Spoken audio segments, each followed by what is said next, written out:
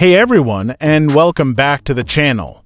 Today we're diving into a super useful trick that's going to enhance your Android experience. We're talking about getting the incredibly handy circle to search feature on any Android phone, and the best part, no root access required. For those unfamiliar, circle to search lets you quickly search for anything on your screen just by drawing a circle around it. It's incredibly intuitive and saves you a ton of time. Traditionally, this feature has been limited to certain devices, often requiring specific software versions or even hardware.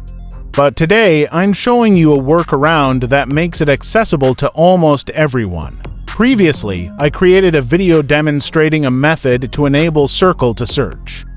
However, that method relied on interacting with the notch area of your phone, which wasn't ideal for everyone, especially those with different notch designs or no notch at all. Plus, it wasn't the most ergonomic solution. Now, to make this magic happen, you'll need two APK files. Don't worry, they're safe and readily available. I've provided direct download links for both in the video description below. You'll find one for the circle to search module itself and another for an app called TapTap. Make sure to download both of them before we proceed. I've also included timestamps in the description so you can jump to specific sections of the video if you need. Let's get started with the first installation. Navigate to your Downloads folder or wherever you saved the APKs. We'll start by installing the Circle to Search module app, okay?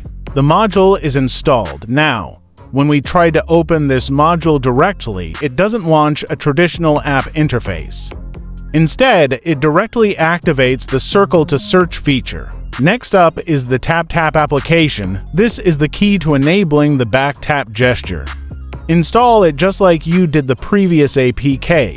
This app is well known for its custom gesture recognition and is widely used for similar functionalities. After installation, open the TapTap application. The app will ask for a few permissions. The most important ones are accessibility service and display over other apps overlay permission.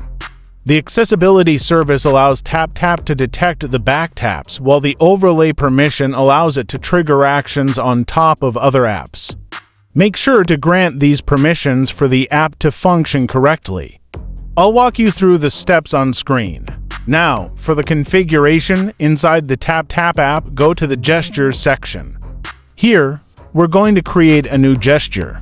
Choose either double tap or triple tap based on your preference.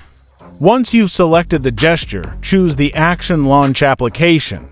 I hope you found this video helpful. If you did, please give it a thumbs up, subscribe to the channel for more awesome Android tips and tricks, and hit that notification bell so you don't miss out on future uploads.